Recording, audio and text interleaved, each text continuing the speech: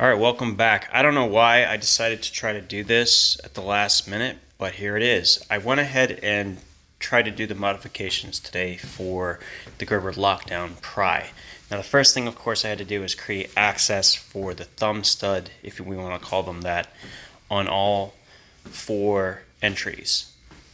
So basically trying to get a place so that I can pull my thumb down and in, so I'm pushing up on the thumb stud versus trying to finagle something, fancy. The other thing, of course, we have to do in addition to this is we have to dramatically cut down on the strength of that liner lock, because man, it's very, very strong because it's so short and the steel is very thick. Now I probably should have done a better job splitting the steel, but I'm pretty happy with it. On top of that, you can see all the marks, so I figured why not go ahead and use the Ken Onion blade grinder and give it a nice finish. So there we go. Alright, here we are. So hopefully this works, but sometimes it does not. We're going to find out together. So I obviously marred it up a little bit when I was cutting out these inserts. So what I went ahead and did is I went ahead and just added some sort of finish that made it look like it was sort of meant to be. Now, of course, this is aluminum and this is cast steel. So we're going to see if I can put this together without making too much of a, of myself. And, yeah, see how many mistakes we make. Let's get to it.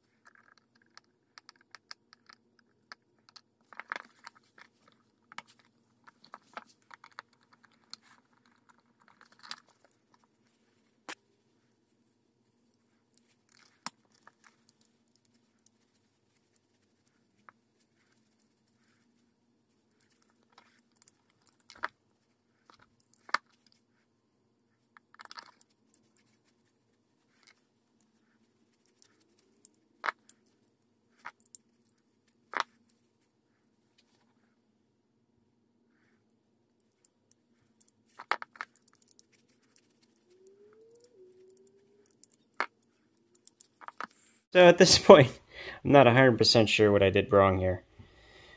But the inner side, which is where the blade side is, the problem is that even with that, it's still quite tight. Now let's see if I loosen this a little bit, because I think I tightened that down a lot. Can I deploy the blade one-handed? Yes. So at least that is fixed. So let me take this part apart one more time and figure out why I can't. See, I can actually get access to the blade now. Now what I can't figure out is why all this is going on, so we'll figure that out, and then we'll get back to this in just a second. Okay, were we successful? I guess that's the question.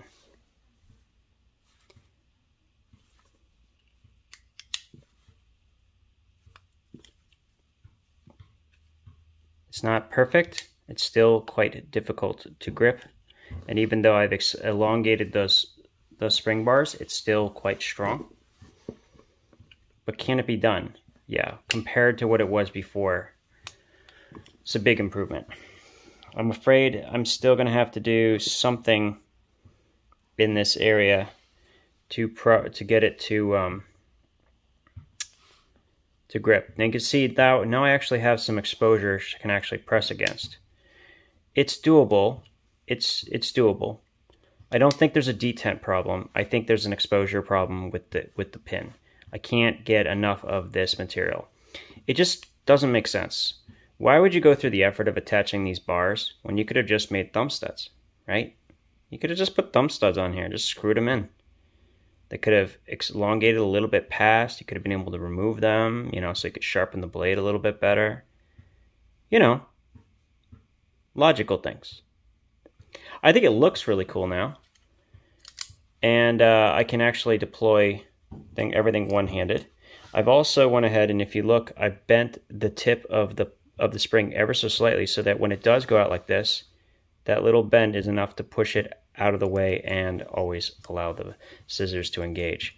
The other thing I did is make the tip of the scissors a little bit sharper. I think the scissors actually work quite well. And let's see, can I open this one? Reverse flick? Yes, I can. I can get to the utility blade through reverse, but you're still going to have to use two hands to close it. These are very strong springs. The scissors have no problem. The blade is still a little bit difficult, but all in all, I think I did a decent job. These changes, cutting into the liner locks and also making the thumb studs exposed. The real solution here would have been better thumb studs. You know, they have this weird angle, but in fact, if they were, you know, all the way the same as tight here as they were back there, they would be better. If they were one, you know, round pin, it would be better. There's just many ways to do this better. I just, yeah. At least I can prove that what I thought was the problem was the problem.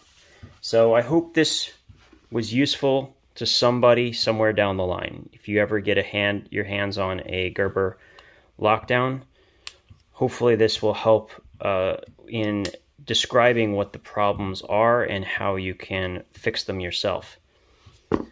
Unfortunately, they won't be fixable as is by the tool. I mean, it's just too many issues with it.